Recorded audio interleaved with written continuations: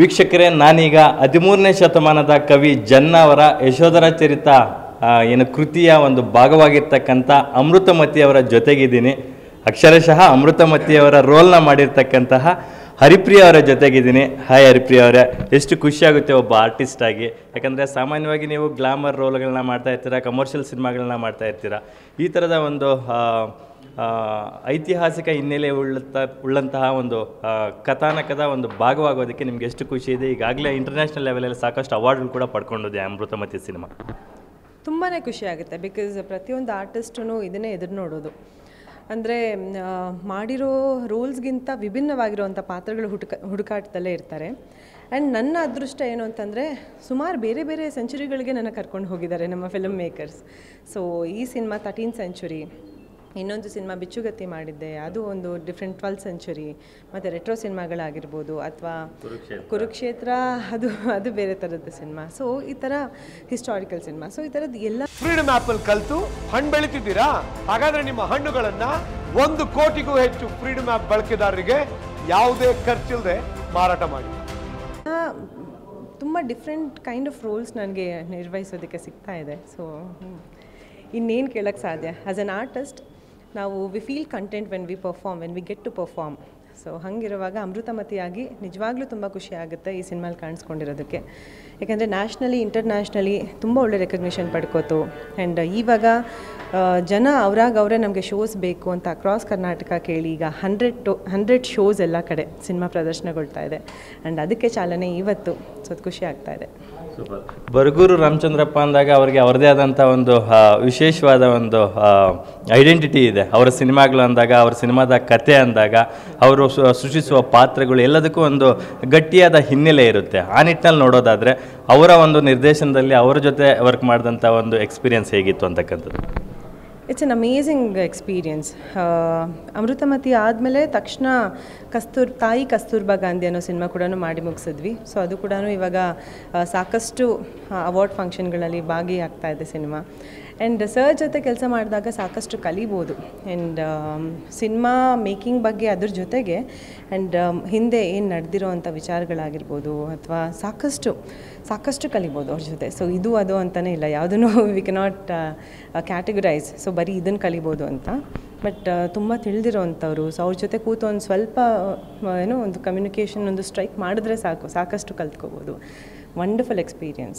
ನಿಮ್ಮ ಕೋಸ್ಟಾರ್ ಕಿಶೋರ್ ಅವರು ಸಹ ಸಾಹಿತ್ಯಾಸಕ್ತರು. ಅವರು ಸಾಕಷ್ಟು ಪುಸ್ತಕಗಳನ್ನ ಓದ್ತಾ ಇರ್ತಾರೆ, ಸಾಕಷ್ಟು ವಿಚಾರಧಾರೆಗಳನ್ನ ಅವರು ಸೋಷಿಯಲ್ ಮೀಡಿಯಾದಲ್ಲೂ ಹಂಚ್ಕೊತಾ ಇರ್ತಾರೆ. ಸೊ ನಿಮ್ಮ ಅವರ ಕಾಂಬಿನೇಷನಲ್ಲಿ ಸಾಂಗ್ಸ್ ಇಲ್ಲ, ಈಗ ಆಲ್ರೆಡಿ ಒಂದು ಸ್ಯಾಂಪಲ್ಸ್ ಯೂಟ್ಯೂಬಲ್ಲಿ ನಮ್ಗೆ ಸಿಗುತ್ತೆ. ಅದನ್ನೆಲ್ಲ ನೋಡಿದಾಗ ಒಂದು ಫೀಲ್ ಗುಡ್ ಬರುತ್ತೆ. ಸೊ ಆ ಥರದೊಂದು ಕಾಸ್ಟ್ಯೂಮ್ಸ್ ಧರಿಸಿರೋದ್ರ ಬಗ್ಗೆ ಏನು ಹೇಳ್ತಾರೆ? ಜೊತೆಗೆ ನಿಮ್ಮ ಕೋಸ್ಟಾರ್ ಬಗ್ಗೆ ಏನು ಹೇಳ್ತಾರೆ? ಕಿಶೋರ್ ಸರ್ ಅವ್ರ ಬಗ್ಗೆ ನಾನು ಯಾವಾಗಲೂ ಹೇಳ್ತಿರ್ತೀನಿ. ಅವರು ವೀರಪ್ಪನಾಗೂ ಚೆನ್ನಾಗಿ ಕಾಣ್ತಾರೆ, ಗಾಂಧಿಯಾಗೂ ಚೆನ್ನಾಗಿ ಕಾಣ್ತಾರೆ. ನಮ್ಮ ಸಿನಿಮಾಲೂ ಅಷ್ಟೇ. ಸೊ ಈ ಒಂದು ರಾಜನ ಪಾತ್ರ ತುಂಬ ಚೆನ್ನಾಗಿ ಕಾಣ್ತಾರೆ. ಆ್ಯಂಡ್ ಅವರು ಎಂಥ ಆರ್ಟಿಸ್ಟ್ ಅಂತ ನಾವು ಹೇಳಬೇಕಾಗೇ ಇಲ್ಲ. Is an amazing performer.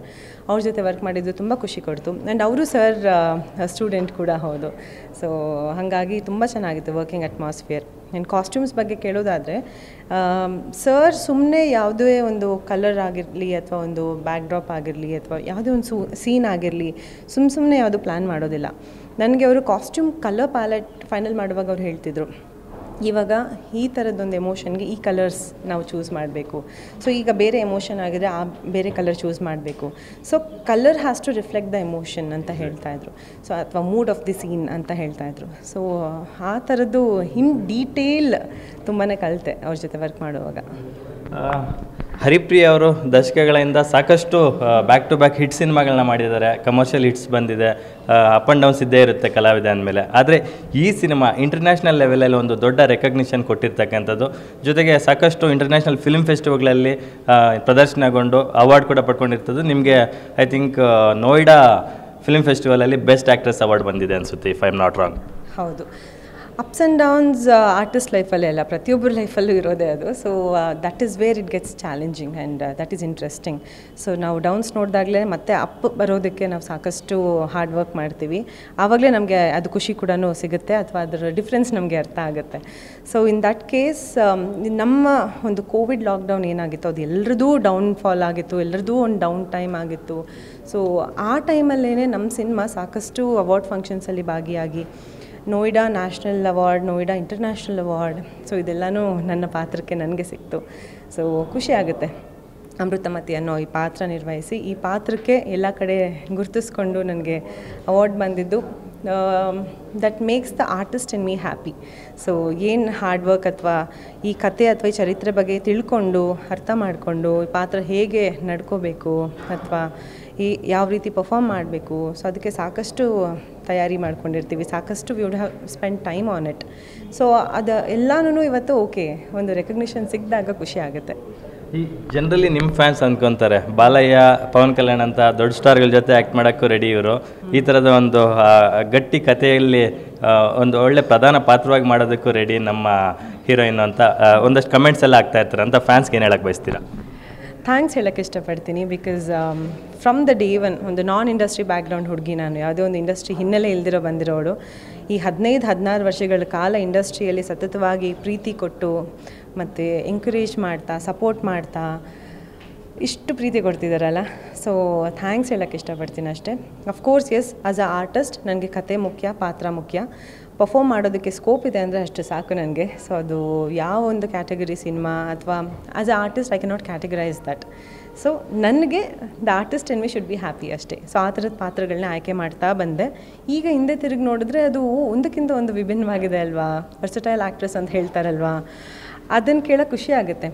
Not many actresses get this. ಈ ಜನ್ರೇಷನಲ್ಲಿ ಸ್ಪೆಷಲಿ ಇಷ್ಟೊಂದು ಕಾಂಪಿಟೇಷನ್ ಮಧ್ಯದಲ್ಲಿ ಒಂದು ಕಲಾವಿದೆಗೆ ಇಷ್ಟು ವಿವಿಧವಾದ ಪಾತ್ರಗಳು ಸಿಗೋದು ತುಂಬ ಅಪರೂಪ. ಆ್ಯಂಡ್ ಇದು ನನಗೆ ಸಿಕ್ಕಿದೆ ಆ ಪುಣ್ಯ. So I am very happy and very lucky.